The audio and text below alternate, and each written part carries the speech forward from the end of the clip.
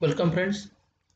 Here this is the video I'm making this video for in particular to talk about a few points which I have discussed during the discussion of stress strain diagram, and I find some of the questions arise during the discussion. After the discussion, people have gone through the video and they have some questions regarding the stress strain diagram. Addition to that, this is the video when I'm talking about all these points which I had talked about, the questions I would like to discuss at that, but I could not able to make it, and that I am going to discuss over here. Additionally, the questions which has been asked by the students, I'll also try to explain those. In addition, I'll try to show some kind of other different materials or different kind of materials, how they behave, what is the only we have discussed in the stress strain diagram regarding the mild steel part, or the kind of I have only talked about proof stress somewhere. So some basic informations, if it is possible, I'll try to show some kind of it possible, I'll try my best to show all different kind.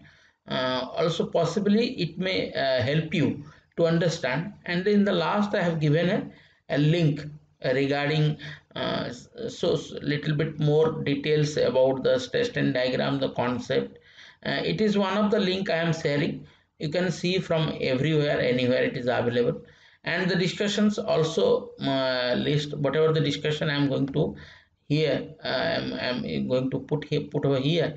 All this discussion also concern to or in connection to the what are the data is available, based on the informations available. They will help you to understand more in that. Now in this, it's so that's why I name this particular lecture, I name this as in particular I am telling this video or this class I have named as you can see, it is explanation. So all these kind of explanation which I want to talk about, I am going to explain it slowly and slowly. First question I have asked during the discussion of the stress strain diagram, or one question it came to my mind every time, and I used to talk about that with people, and slowly I tried to find out some kind of what is the explanation to that. We know, if I'll apply a load, then there will be a deformation, and due to the application of load, a equilibrium, to equalize the material or to maintain the equilibrium, a resistive force is going to develop. If the resistive force is going to develop, that resistive force on the body or the perpendicular plane, some of the force, some reactive forces will generate, and that is called the resistive force. Resistive force for perpendicular area will give you the stress data. Now if so, due to the stress, strain comes in the picture, or due to the strain, stress comes to the picture. It is like egg first or hen first. Likewise this discussion, if so, if we consider in this way, if the stress is stress, due to the stress, strain comes in the picture, then we must say strain is a dependent parameter and stress is a independent parameter. If the stress is independent parameter, then it should be on x-axis, and strain is a dependent parameter, it should be on y-axis. But whenever we go for the stress strain diagram, we can see every time and everywhere, or every single situation, we find stress is on y-axis and strain in on x-axis. And interestingly, if you'll go to find out this kind of discussion, there are various contradictory type of statement, or some simple statement also you can find on the stress strain diagram. So I gone through whatever the available materials, and based on my understanding, I'll try to discuss about that point. The first point I want to discuss, that means the stress strain diagram which we have already discussed during the discussion of stress strain. This diagram already we have discussed. I no need to discuss again this stress strain diagram. And we know there are four different state of stress or state of there are four different zone. A whole the structure starts from the zero loading to the fracture. Up to fracture there are four different state of stresses, or four different zones has been divided: elastic region, yielding, strain hardening, and necking. Most of the people again, and this again, you must, it has been taken from the, this figure has been taken from the RC Hewler. And as I said earlier also, you please see the RC Hewler for the stress strain diagram. If it is available with you, it's a very good, and you can see that book. It has been explained all different kind of material, as well as the particularly the stress strain diagram. I recommend people to see the RC Hewler book. It will give you the clarity, all this kind of clarification. A individual simple clarification also it has been, it is miniature clarifications has been discussed, and different material also, it is giving very complete idea about the stress strain diagram.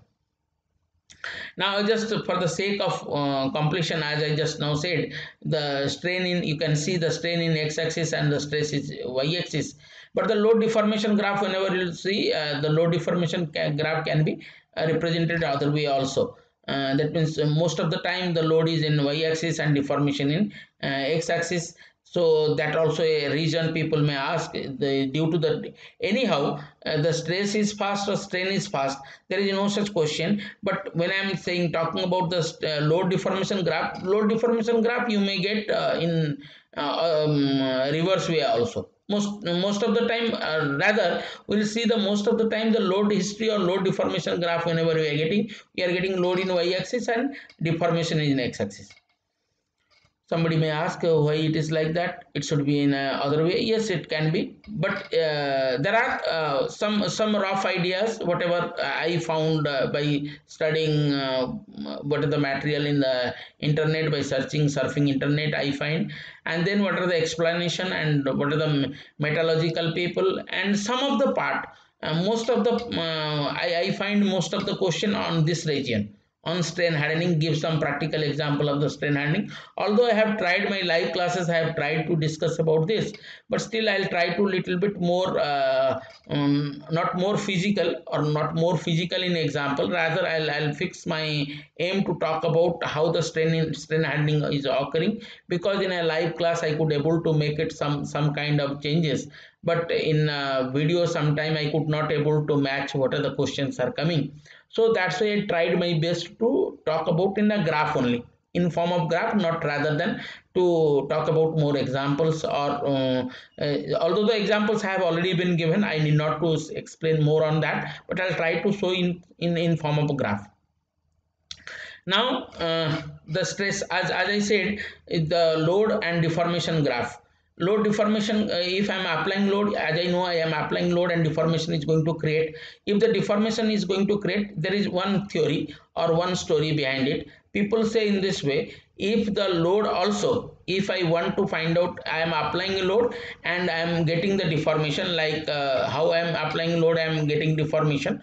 We, all of us, we know that that whenever the stress is going to apply, or stress is going to develop, is stress and the applied load having two step of equilibrium condition. What is the two step of equilibrium condition, which we have discussed in my class, lecture 1, lecture 2? I have already discussed that point. Again, I am trying to focus on that. Then I'll come to that, why this load deformation graph is coming in that. I'll talk to speak about that. Now, else I can also say in first, I'll come to the stress latter. First of all, I'll go to this figure, the early figure, which talks about the load deformation graph. Why the load in y-axis and stress in, sorry, deformation in y-axis? Because most of the time when I want to find out the load, corresponding load, we use the load cells. Basically we use the load cells. Again, the load cells in terms of deformation it says, and we convert into back substitution the basic information we got in terms of deformation. or in basic information of the material deformation occurs in terms of deformation. Since it is easily, we can easily visualize the deformation, and we convert from the deformation to, if I know the change in length, then I'll get the strain, I'll multiply the material Young's modulus, then I'll get the stress, and if I know the area, original area, I can get the load as well. So correspondingly, one back substitution also give you that. So the load cells also works on the deformation control. Most of the components which are utilized to obtain this data, deflection, in majority they are deflection control or deformation control. It is easy to control instead of load, and that's why it is also one concept. One a few group people says for that only the deformation in y-axis, because initially we get all the information, basic information we get, fundamental information we get in form of strain or in form of deformation. So the strain or the stresses, sorry, the stress or the load is depending upon the deformation, or stress is depending upon the strain. If this is one of the one group says in this way. In other way, people also say in like what just now I was trying to speak, what the stress, where the stress comes, the stress and the externally applied load have two different state of, or two different steps to get the stress from the internally externally applied load. If I'll apply the external load, then it will be equilibrium with the internal forces and moments. If I'll apply, we know any body, we have taken any single body and we sliced it by a imaginary plane, then the force distribution comes out, and out of this force distribution we take all this component of the stresses in x and y, then from there we get the stress action and all this. So based on that, if you'll see, one, if I'll apply the load, immediately if I'll apply the load, the body is going to distort, or body, the volume is going to change, whatever, some kind. There are two different part. One is on hydrostatic type, and another is the hydrostatic type is like tensile or direct stress type, and other type is the distortion type or the shear type. These two component of the force create some deformation, and the force which is applied is equalizes, or it maintains the equilibrium due to the development of the internal forces. Now the development of the internal forces and corresponding to their perpendicular direction will get stress. So in order to apply, if I'll directly apply load and I'll get the stress, not like that. First of all, it will introduces the strain, or first of all it will introduce. This is also one group people says in this way as well. In terms of equilibrium, one in terms of the deformation counted or measured in experiment, one in terms of theoretical what it is says all this. And again some says in this way also. It is said the very obvious, the strain must be more fundamental. As I said, it is usual stress strain diagram, so it is a strain that is taken into x-axis, that means it is independent variable.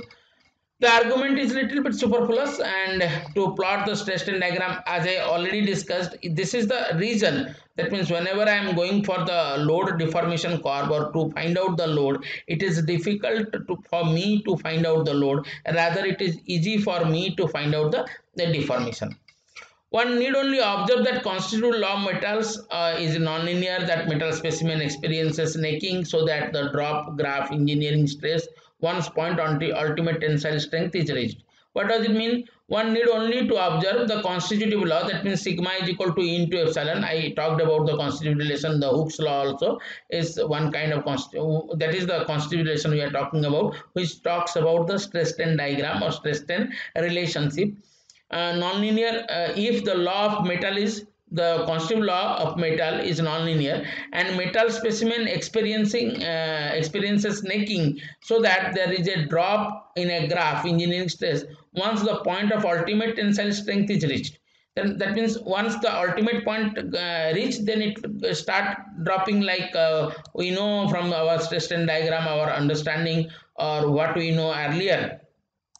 Based on that, we can say that when I'll draw the stress strain diagram, so the stress strain diagram says, that means after the yield point, after the yield point it comes down, then it goes up, then it again at this point here, from here to here, this is a flattened, or then there is no slope, and then it from this point onwards it drops down.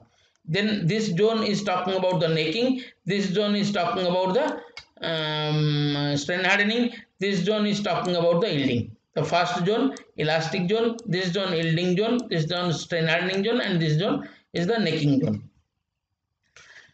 So, in such a situation, taking the strain in x-axis avoid the possibility having multi-valued function. This also says, since if I am taking the stresses as the necking starts, when the necking starts, it is again it goes like the true stress strain curve. We know after the yield point, it goes from here to. If I start, then it will goes from here, or it will asymptotically goes with the ultimate stress. It goes there.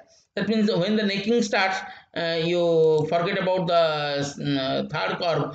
If I when it starts on the necking, when the necking will start immediately after the necking, or before the sorry the point ultimate point reaches, from there onwards the instantaneous the necking will start, then the area will decrease. If the area will decrease, the P by A, we are talking about the stress on stress is indirectly proportional to the area. As area decreases, so there is a the drop of the due to the drop of area, there is a discontinuity of the stress, or you can say the stress singularity may occur, or it may increase highly, it may increase, it can, you can see the exponentially it increases. So a multi-valued function to avoid that, it is to maintain a single graph. The stress has been taken as the independent graph.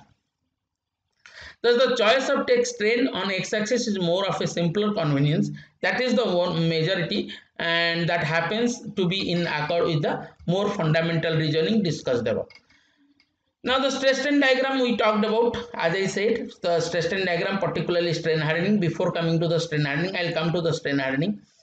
I just want to show some kind of, because many people are now some of the courses which those do not have any testing till yet, although they are studying, but they do not know how the, this is basically a categorically UTM machine has been shown. Again, this images has been shown from the as I said, Hibbeler book only. So this is one kind of arrangement. Some other machines will have some other thing.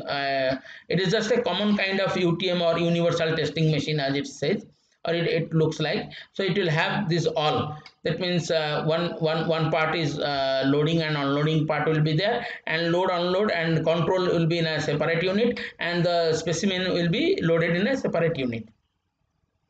These are all every single kind machine you will go for, the high end machine to low end machine. Most of them either in terms of size, or they are mainly the capacity based. The machines are based on or classified on the capacity based, what kind of loading capacity they have. So it will be discussed when you have your own material testing lab. At that time you understand, just to show you or to have a idea on that material, sorry, machines, it has been shown. So no more major thing in there.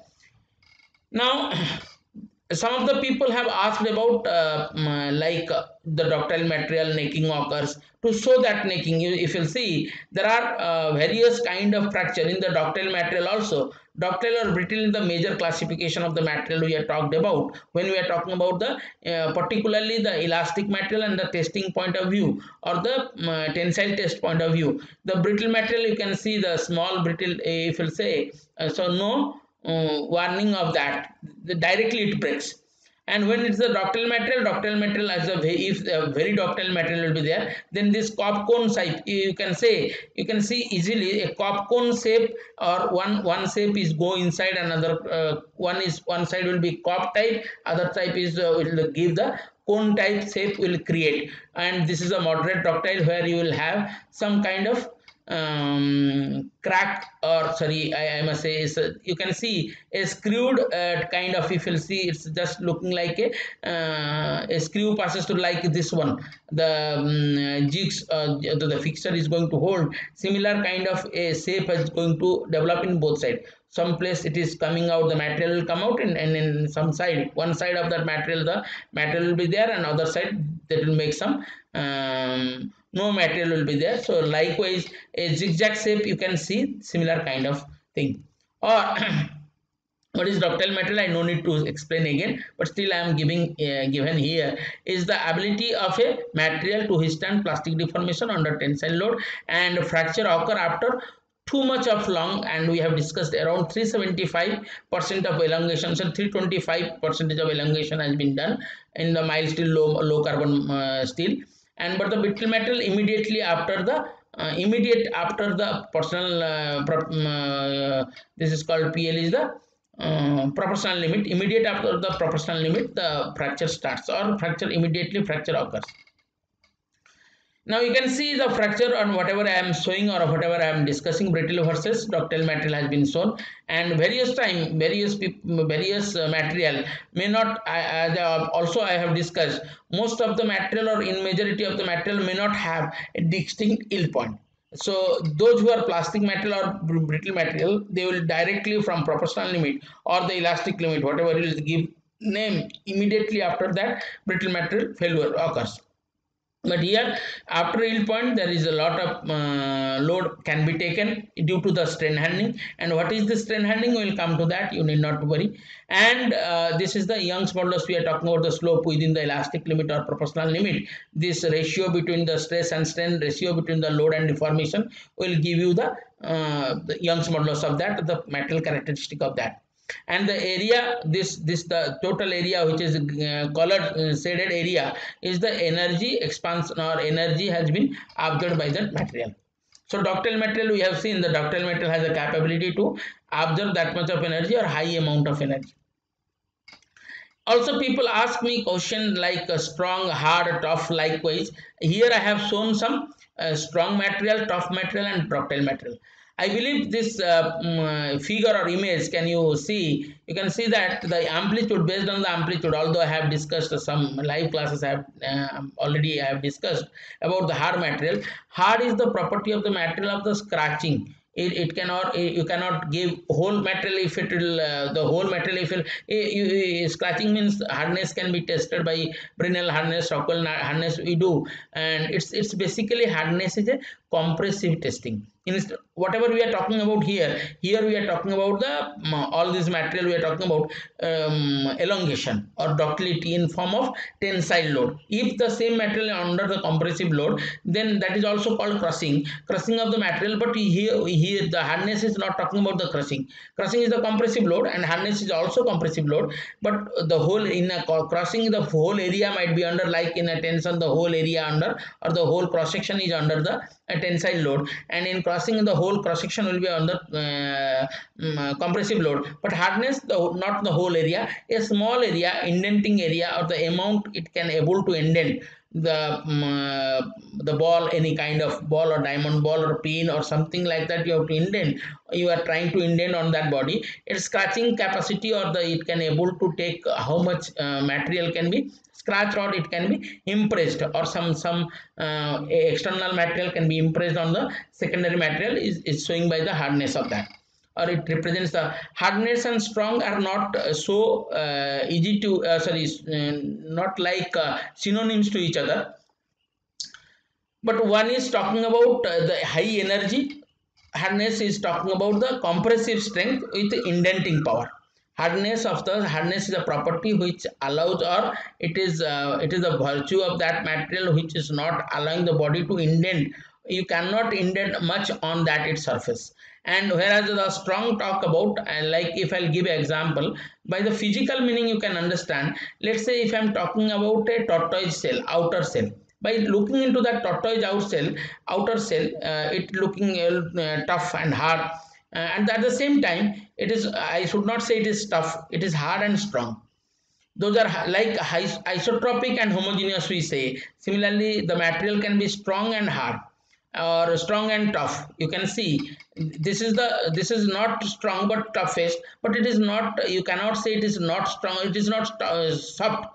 I can show you some material which this amplitude may not be very low, and it may be ductile, but it is soft in nature.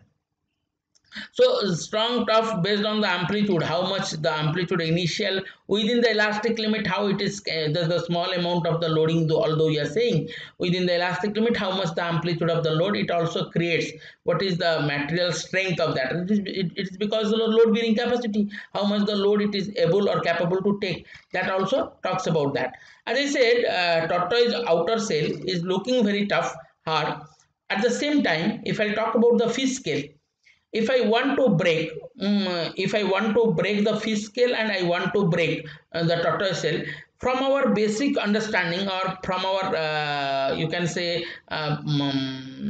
our sense, whatever our common sense says, by seeing this tortoise outer shell, again it is comparative term, because tortoise, if I talk about the tortoise inside the tortoise shell or the snail inside the snail, is they are compared to their outer structure is soft in nature, but the outer part, by looking into that, we can say it's a little bit strong or it is strong, because if I want to break it, I need to give, you see, I need to give a huge amount of energy or higher amount of energy, and again it's a compressive kind of loading.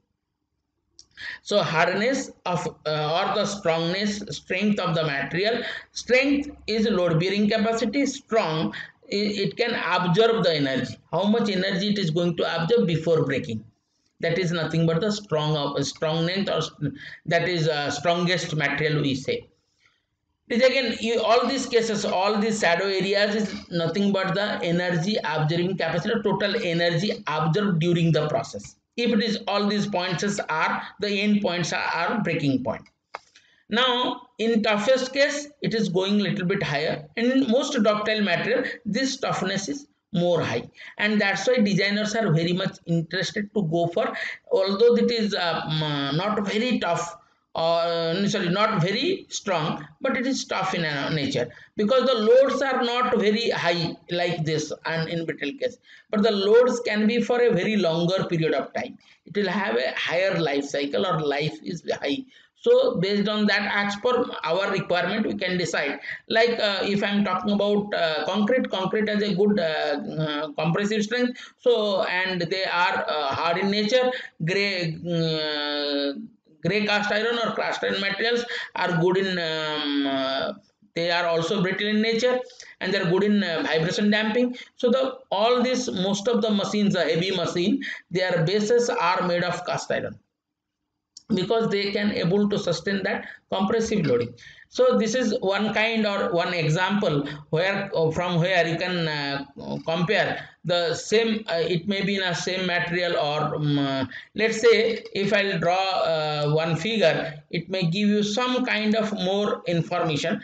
Let's say I am considering two different material, and I am applying, it is energy absorbing capacity or energy absorbed by the body, if I am saying, or the area under the curve. Let's say if I am considering this is a rectangle, and this area under this curve is like this, and I am taking this as A, this part is A and this part is B.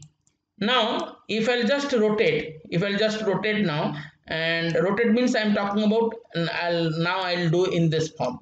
The same rectangle I am changing here, you can see now it has been converted to B, the width converted to B, and in the both the cases the areas are same. You can say here the both the cases the areas are same, but one will be called as a tough material and one will be called as a strong material. Although the areas are same, you can see the areas are same, because of this amplitude we need higher amount of energy or higher amount of input to break this material. Although these two cases you can have similar kind of comparison, a hard material and a strong material, or a strong material and a tough material. I think this kind of example, if you think of, then it will be clarify your doubts. Now some of the cases I want to show you during that class, I could not able to show you. These are the kind of steels are available. They have the stress strain graph having different elastic limit, or you can see here up to the maximum spring steel. Spring steel is the most, and there is also, this is not high carbon steel, or medium, they are this is also called some kind of high carbon steel, because we 1%, more than 1%, we say high carbon steel. Based on the spring steel, as we say, most of the springs or heavy duty springs particularly, they normally utilized up to 1% carbon. Below that, this is soft steel, structural steel, machine steel. As per our requirement, as per our name, or sorry, as per our application, we can say these are the stress strain diagram for that. Here one case I talked about, those material do not have a distinct yield point. They are, it is a process. It's shown by the aluminum case. This is I talked about offset method. Here this offset, it has been taken the offset. That means from the 0 to 0.2%, 0.002, the strain amount, we draw a perpendicular line along parallel to, draw a line parallel to the its original line. Wherever it touches, we'll just take the corresponding value on the stress axis, will give you the yield stress. Wherever there is the material which do not shows, although they are ductile but don't show, does not have distinct yield point, then those materials, to find out their yield strength, we normally follow the offset method. And what is it here, it is for like copper, molybdenum, all these materials are there. They are, although they are under only in the low carbon steel you can have a distinct yield point. Most of the other ductile material you may not have distinct yield point, but you can able to calculate. For this calculation we do the offset method. What is offset method? Now offset method is the process by which we take 0.2% of the on strain axis, we take 0.2% of the strain, we draw a parallel line along the in the direction of, or in the similar fashion as it is the original stress strain graph, and wherever it will touch the graph, then that and the corresponding stress value on that point, when this line touches the original graph, if I take the point corresponding stress value, will give me the yield stress. Now similarly, natural rubber, you can see, although I told that stress strain diagram within the elastic limit, if the material those shows linear in nature, they are conventional material. Here it is not a conventional material, natural rubber. You can see within the stress strain or proportional limit or elastic limit, whichever you will tell, all this, they are not linear in nature. As the load increases, the deformation may not follow that. What do you mean by linear? If I apply 5 kilonewton, 5 mm deformation is occurring. If I am applying the 5 kilonewton to 10, so it should be 10, the deformation should be 10. If I am increasing 15, it should be 15. Likewise, it should be linearly, the deformation corresponding to the increment of the load, they must behave linearly. If it's so, original also, the common material may not go in that form, but it is not very much different.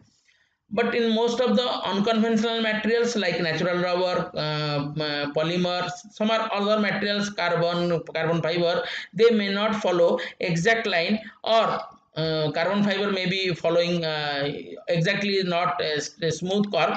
They are following like this hacksaw type of curve. You can see within the elastic limit, if you just stretch it, instead of a straight line, you will have hacksaw type of kind, that is called material nonlinearity as well. Because the, again, as I said, the when the stress is not proportional and directly proportional to the strain within the elastic limit, those materials are called material nonlinear nature or nonlinear material. They don't follow any linear relationship between the stress and strain. Here one case of gray cast iron has been shown, which has a higher strength of this strength, as I said, compressive strength is higher. And one is the typical concrete mix. You can see the concrete has a higher value of sigma C max is higher. If I'll compare it, so the most, so that's why the foundations of any structure, the foundations are made up of concrete. Then we can say after the foundation we use only steel rods can be used outerward, but the foundations are good for this steel. Sorry, concrete is good enough in that. Now one case, as I said, many times we have discussed the energy stored, the within the elastic limit or up to proportional limit, the energy which is stored within this is called the modulus of resilience. However, up to the breaking, from the starting up to the breaking, the whatever the energy stored in the material, it is called modulus of toughness. So before discussing all this, I have already shown some more cases of, like as I said earlier, it may be ductile. You can see a plastic material, very small elastic region, and then you can have similar kind of like ductility you have it, because the permanent elongation is going on. A ductile material, which we have already discussed, a strong material and a brittle material. This material also called as strong because there is little strain, a high stress, and they are also called as, these are like plastic deformation, glass is brittle, like that. They have a high sudden impact or impact loading capacities are high. As I told about the tortoise shell and fish scale, from there you can say, if I want to break, I need a higher energy, a higher amount of energy for the tortoise shell. But if I, in the same amount of energy, if I want to break the fish scale, I may not able to break it. But in a smaller load of energy, and if I repeatedly try to break that, we can easily break it. Or you can say in this form, let's say if I'll give you this pen, I'll ask you to break. What you will do, normally it has comes to our mind, I will start, if somebody says me break this, so I start bending, not to stretch. So because I know easily I can break in this form rather than this way. So because the material can able to sustain the load along their fiber length, but they are a little bit loose in that. So that's why we can also find out the load along the material line or perpendicular to the material line. In that way only, these are the basic concept. We know whatever, nobody knows. In our every single when we are child, we used to break broomsticks. We do not have any idea about the material line, but it comes to our basic sense. If I am having a broomstick, every time I break the stick by using bending, not by stretching. Because how it comes, because it's already it is in our mind, or it comes by somewhere we saw that in our household people are doing so. So we groomed by this way, by seeing that, so we do in that form. So in that, you need not to have very much high knowledge about this material and material testing and material breaking like that. But still it is a common sense comes. So engineering moreover common sense, and we are doing this common sense kind of things. It has to be think of all these problems. Now here also I saw one case of strong material, brittle material, and strong and tough, strong and brittle, and weak and ductile. These are the one cases from here you can also define some. Now comes the point comes strain hardening. Many people have asked about strain hardening. Meaning of strain hardening is a self-explanatory. Strain, it means that material becomes hard and strong once it's strained. Once I am straining the material, it is going to, you need become a little bit higher. If I go very technical point, so people need to have little bit of knowledge on the material testing or material that is called molecular material, like that. We need some kind of understanding, or molecular level how it happens. We need to have some kind of knowledge. Now see the stress strain curve. If I'll show you, it goes when it unload. I told you earlier, if I after the elastic zone, if I'll unload it, it comes to down, then it the downward, then upward. Then you see the value of the yield point, whatever earlier I have, now it has been increased. So the same thing has been written over here. It can be see that body is loaded from O beyond the loaded from O beyond its yield limit, and thus deformed physically, plastically, and after that the material is unloaded. So while unloading, the material will follow a path parallel to previous straight line representing the elastic limit A to B. Now the same slope is written. Line implies the elastic modulus of material does not change after the material deformed plastically. Although after unloading, the figure indicates the permanent strain equal to, this is the permanent amount of the strain will be there, thus reinforcing the fact that a material never comes to its original size and shape once deformed beyond yield point. And once it reloaded, the material form point B, the material form point B easily, this is the point B, easily observe that the material elastic line has now changed, and the lengthened as compared to the previous. As lengthened, you can see it has been lengthened. Here whatever the yield point, it has been if you take this is, and this is the case, or here from here, if you see, it has been lengthened as compared to the previous, but keeping the same slope. It is not changing the slope. The slope, if you will see, the slope whatever we have here, the same slope you may have, or nearly about the same slope you have here. So there are yield limit now becomes BC, which is the higher than the previous yield limit. Apparently it strengthens the material on straining. This is the strain hardening experienced by metallic material. By saying this much, if you want to see, you can see I have given a link, some more idea about the strain hardening, stress strain relation. I believe I could able to make you understand what are the questions are coming in your mind during the stress strain diagram. And thank you.